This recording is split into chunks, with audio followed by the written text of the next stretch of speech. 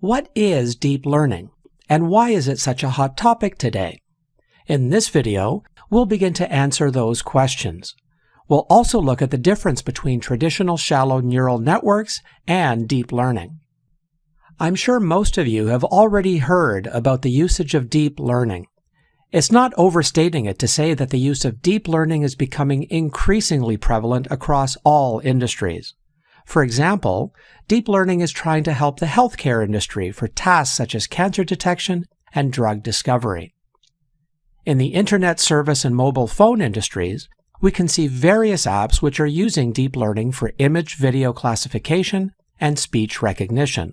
For example, Google Voice, Apple Siri, Microsoft Skype, and so on.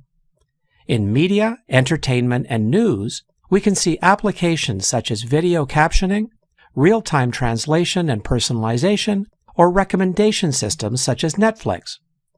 In autonomous cars, deep learning is trying to overcome key concerns, such as sign and passenger detection, or for lane tracking.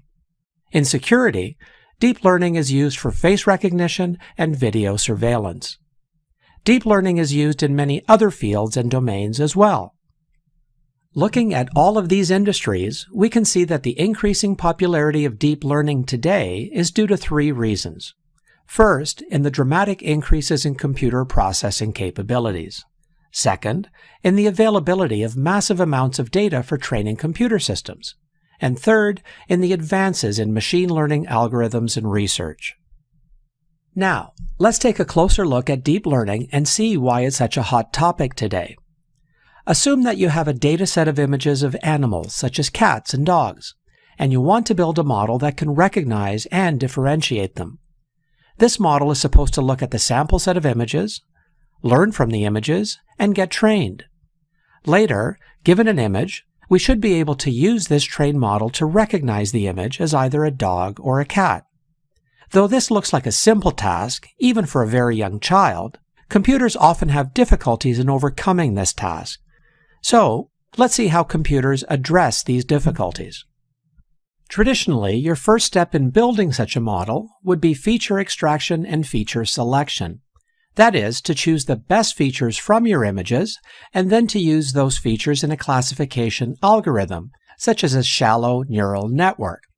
Doing this would result in a model that, given an image, could predict cat or dog. Those chosen features could simply be the color, object edges, pixel location, or countless other features that could be extracted from the images. Of course, the better and more effective you are at finding feature sets, the more accurate and efficient you can become at image classification.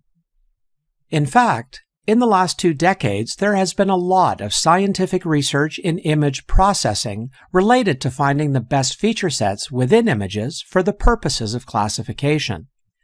However, as you can imagine, the process of selecting and using the best features is a tremendously time-consuming task and is often ineffective. Furthermore, extending the features to other types of images becomes an even greater problem, because the features you've used to discriminate cats and dogs cannot be easily generalized to things like recognizing handwritten digits, for example.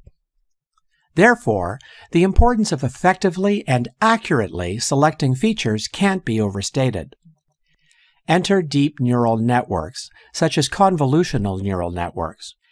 Suddenly, without having to find or select features, this network automatically and effectively finds the best features for you. So instead of you choosing what image features to classify dogs versus cats, convolutional neural networks can automatically find those features and classify the images for you.